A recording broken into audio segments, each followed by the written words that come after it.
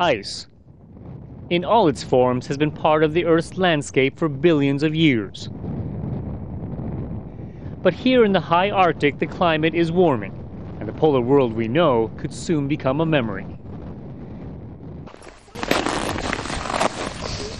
That possibility is what has a team of scientists venturing onto the frozen seas in the dead of winter.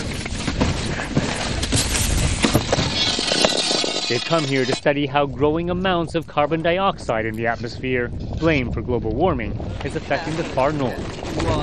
Specifically, the waters below. It's just a matter of trying to understand the system and how much CO2 will be moving through the ice and in which direction at what time of year. For why that matters, scientists travel to another test site. Here they collect water samples from the dark depths, beneath a meter of ice. Oceans, and especially colder waters, absorb half of the world's carbon dioxide. Zero again? That may be good news for cleaning up the air, but CO2 makes the oceans more acidic, potentially endangering vital marine life. And so, scientists also go fishing. To the naked eye, the catch may not look like much, but there is a wealth of microorganisms. Got some pteropods and some copepods, and I think there's a fish larvae in here. These are the small zooplankton that basically support the whole functioning and productivity of the marine ecosystem. So it's very important to understand what processes affect these, because then that will have knock-on effects throughout the rest of the food chain. The Arctic may look like a barren wilderness, but underneath the ice it is teeming with life.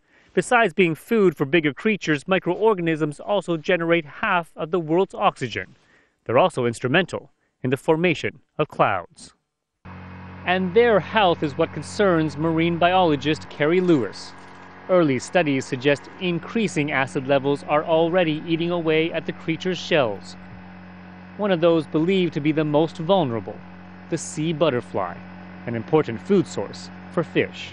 Marine animals have an amazing ability to adapt to change, but it's really hard to understand how quickly they're going to be able to adapt. This pH is changing much faster than at any other time in history. What scientists don't know at this point is whether the waters will become so corrosive they will wipe out entire species of marine life, from the smallest to the largest of creatures, and the ones humans rely on. And so the urgency of their research. Their findings, they hope, will provide the early clues as to what will survive in this changing world. Steve Chao, Al Jazeera, in the Canadian Arctic.